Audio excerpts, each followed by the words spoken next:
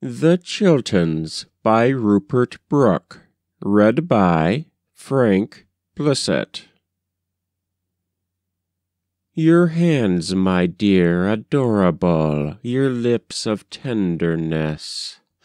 Oh, I've loved you faithfully and well, 3 years, or a bit less. It wasn't a success. Thank God that's done, and I'll take the road, quit of my youth and you, the Roman road to Wendover by Tring and Lillyhoo, as a free man may do. For youth goes over, the joys that fly, the tears that follow fast, and the dirtiest things we do must lie forgotten at the last.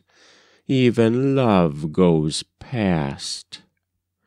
What's left behind I shall not find, the splendor and the pain, the splash of sun, the shouting wind, and the brave sting of rain, I may not meet again.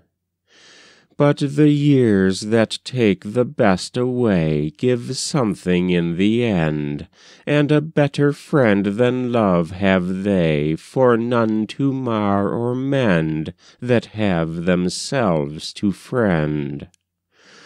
I shall desire, and I shall find the best of my desires, the autumn road, the mellow wind that soothes the darkening shires, and laughter and inn fires.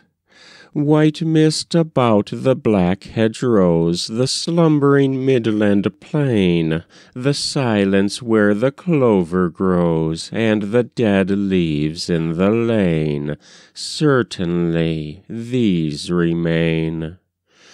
And I shall find some girl perhaps, and a better one than you, with eyes as wise but kindlier, and lips as soft but true.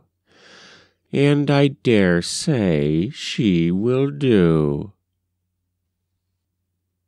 That was The Chilterns by Rupert Brooke, read by Frank Blissett.